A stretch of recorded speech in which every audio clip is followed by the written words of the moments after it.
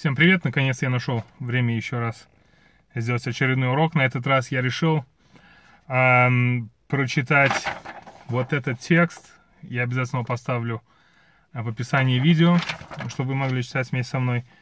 И расскажу некоторые слова, и будет задание, значит, перевести это, написать в комментариях.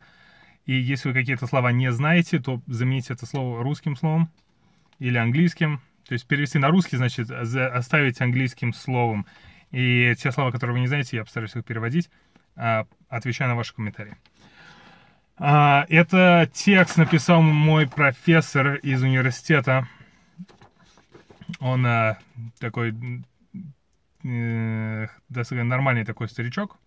Даже не старичок, я бы так сказал. В годах мужчина. И он ладит в интернете, он пилот, сейчас он уже, соответственно, работает просто в университете, бывший пилот. И в YouTube, конечно, он смотрит много разного мусора, и такие вот его возмутили клипы, которые называются Supersonic, то есть Сверхзвуковой. И картинки с там каким-нибудь самолетом, который проходит через такую воронку воздуха, как тумана. В общем-то, легко найти, наверное, знаете, о чем я говорю. И он написал ответ, и которым попросил распространять, поэтому я делаю для него, для вас и для, в общем-то, всех, потому что это интересно. The clips you see on YouTube or ever elsewhere for aircraft labeled supersonic or sonic booms are not accurate and need a bit more explanation. Typically, what you're seeing are examples of high transonic speeds and not aircraft in supersonic flight. Speeds at or above Mach 1, which is 761 miles per hour at sea level on a standard day. A standard day is defined as a local atmosphere with a pressure of 59 degrees Fahrenheit, 15 degrees Celsius, and a barometric pressure of 2992 inch of mercury, or 1013.2 millibars. It is not FAA legal or wise to break the sound barrier when in close proximity of spectators. Therefore, what you're seeing are not aircraft or at above Mach 1. Going supersonic is more often done in designated special use airspace areas and or military operation areas, MOAs, where there is little possibility for damage to persons and property. The cloud appearing behind one of the developing shock wave is not a magic portal that indicates that the aircraft is going through the sound barrier, but in fact is an area of low pressure where the air becomes saturated and condenses. Of course, how pronounced this briefly visible cloud is depend on the moisture content of the atmosphere at the time. Any object below 75% of the speed of sound, or Mach 0.75, is considered to be subsonic. Any object traveling above Mach 0.75 to 1.2 is considered to be transonic, or the speed range observed in those clips. Mach 1.21 to 5.00 is considered to be supersonic range, with any object traveling above Mach 5 considered to be hypersonic. Lastly, the term Mach comes from Austrian physicist Ernst Mach, who contributed much to our understanding of shock waves. Класс Дизмит. M.H. в конце, значит, Майкл Холлестер, это его имя. И, значит, какие слова, я сразу же некоторые слова скажу.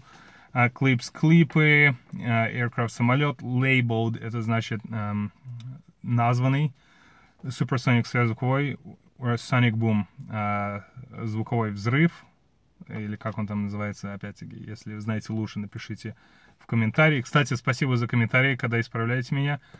Есть действительно правильное исправление, иногда я тоже далеко не совершенный, иногда просто путаю или забываю, и поэтому, если вы знаете лучше, пишите с уважением, и, конечно же, это точно так же с уважением будет это все отвечаться. И таким образом следующие люди, кто видит, могут прочитать комментарии и узнать какие-то там неточности, подробности.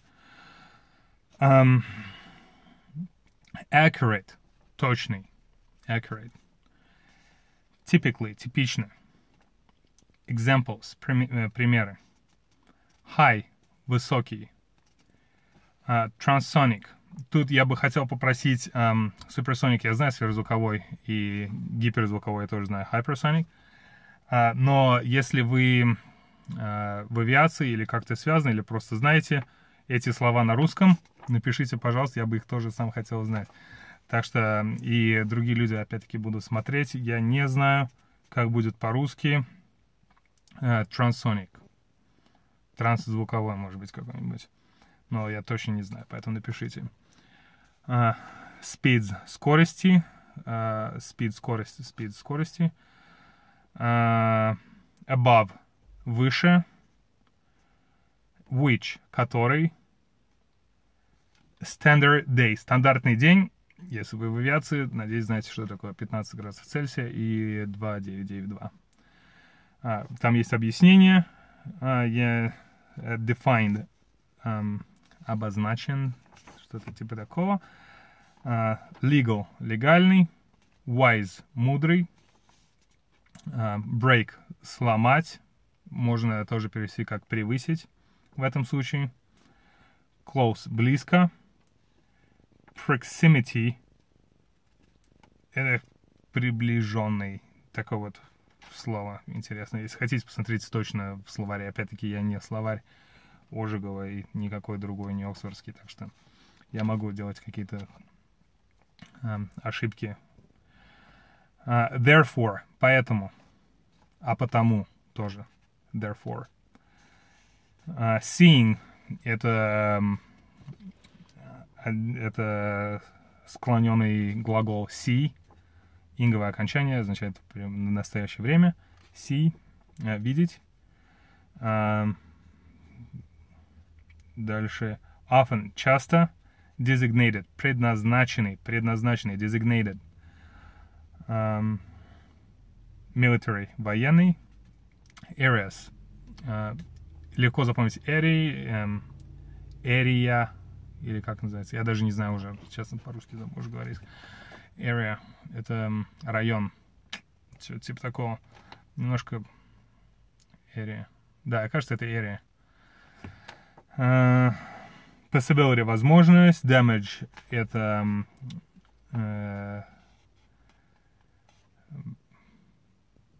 разбить. Damage. Опять забыл слово по-русски, легкое слово. Какая-то, да, damage — это разбить,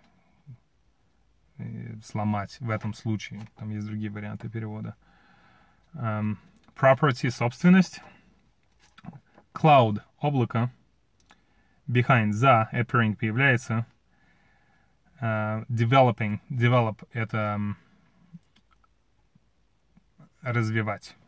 Вот, developing. Shock — шок. Wave — волна.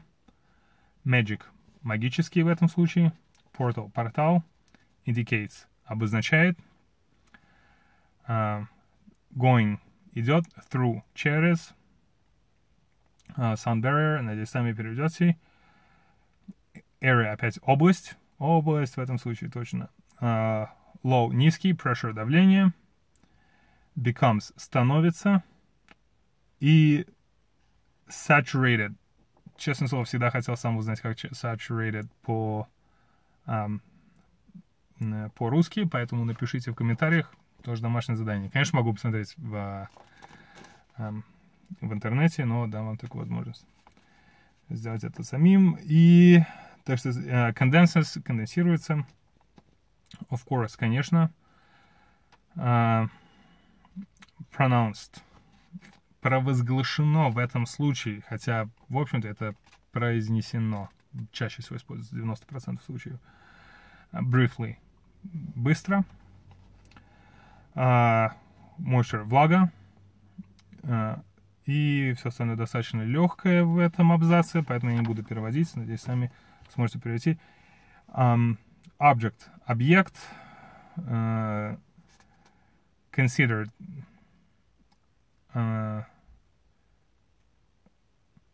ожидается. ожидается что-то типа такого. Traveling, путешествующий. Transonic я не знаю. Subsonic это предзвуковой. Hypersonic, уже говорил, гиперзвуковой. Mach, на самом деле по-английски переводится Mach. И потом comes, исходит в этом случае. Contributed, привнес. Understanding, понимание. Class dismissed, класс окончен. Да, я это поставлю обязательно в описании, так что смотрите видео, читайте, переводите. Кажется, просто это интересно, это связано с авиацией. Есть интересные слова тут, они из жизни и не только из жизни. Так что удачи. И посмотрим, как получится. Такой небольшой интерактивчик. Пока.